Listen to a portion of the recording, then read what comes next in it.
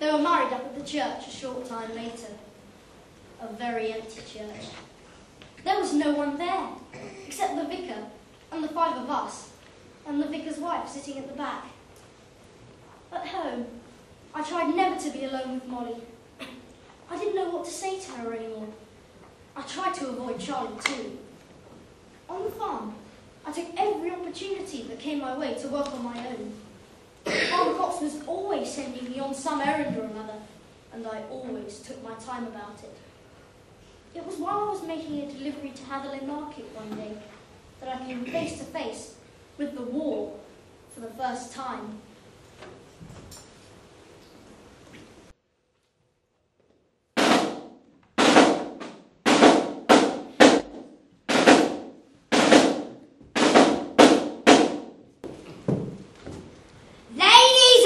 Gentlemen, boys and girls, I shan't beat about the bush. I shan't tell you it's all tickety-boo out there in France. There's been enough of that nonsense already in my view. I've been there. I've seen it for myself. I'll tell you one thing straight. It's no picnic. It's hard slog.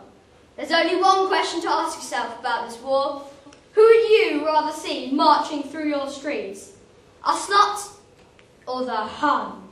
Because mark my words, ladies and gentlemen, they'll be here, marching through, burning your houses, killing your children, violating your women.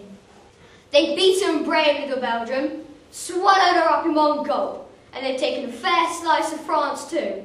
So if we don't play their own game, they'll gobble us up as well. Well, do you want the Hun here? Do you? No! Shall we knock the stuffing out of them then? Yes! Good. Very good. Then we shall need you, and you too, my lad. Your king needs you. Your country needs you. And all the brave lads out in France need you too. And remember one thing, lads, and I can vouch for this. All the ladies love a soldier. So, who'll be the first brave lad to step up and take the king's shilling?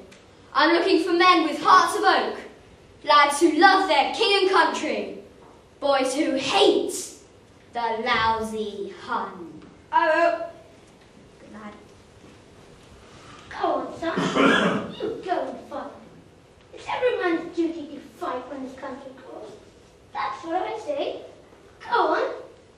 You ain't a coward, are you? Are you? You ain't a coward. Chip. That was a chip. That's what it is.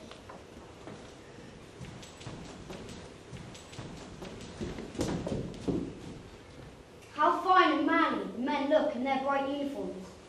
Maybe Molly would admire me, might even love me, if I join up and come home in my scarlet uniform. Mother will be proud, and Big Joe. I'll go to France to kick the stuffing out of those lousy Germans.